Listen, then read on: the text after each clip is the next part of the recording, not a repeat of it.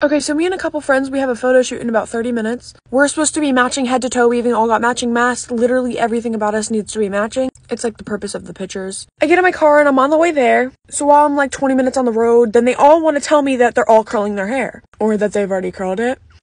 So what, am I supposed to be the oddball? And as you can tell, my hair was straight. I think they were trying to make me look stupid, but I remembered that I had this in my car. So I pulled over and I started to curl my hair. And I'm going to show up with curly hair when they're expecting me to show up with straight hair. Because they want me to be the oddball of the picture. I know it's not really that big of a deal, but the point of the pictures are that we're all matching head to toe and everybody else is going to have curly hair and I'm going to have straight hair. But thank God to this thing, I'm going to show up with really curly hair. So, never mind. Olivia just texted me saying she doesn't want me in the pictures anyways, and they all agreed that I can't be in them, so yeah.